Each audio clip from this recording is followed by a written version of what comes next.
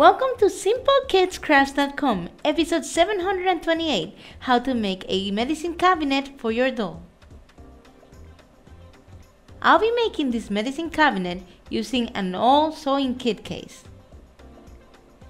I will start by tracing the case into a shiny piece of cardstock. I'll cut it, and then I'll trace it 2 more times into a pastel cardstock.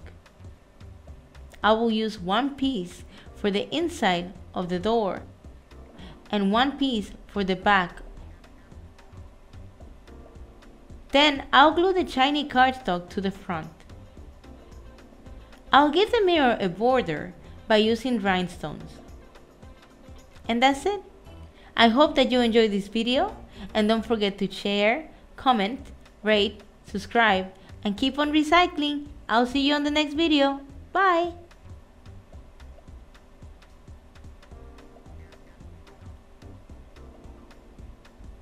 Bonjour, c'est notre nouveau cabinet de médecine. Vous aimez ?